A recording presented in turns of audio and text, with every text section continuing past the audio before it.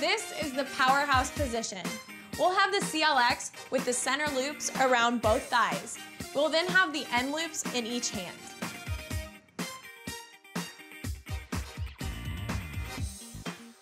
CLX in and out. Here we go. We are seated, holding the knees into our chest in a V position. We're gonna tighten our core and we're gonna extend our arms out to the sides while extending the legs straight out. Then we're gonna meet back at the center and extend back out again. Let's begin. Going out and together. Again, balancing right here. If this is too hard, you can tap the toes down and just move those arms. You're still working those obliques and stabilizing muscles. I'm gonna make it hard. Stay with me.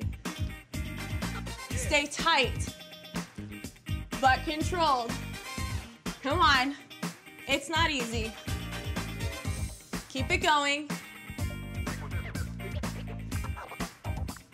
Keep working.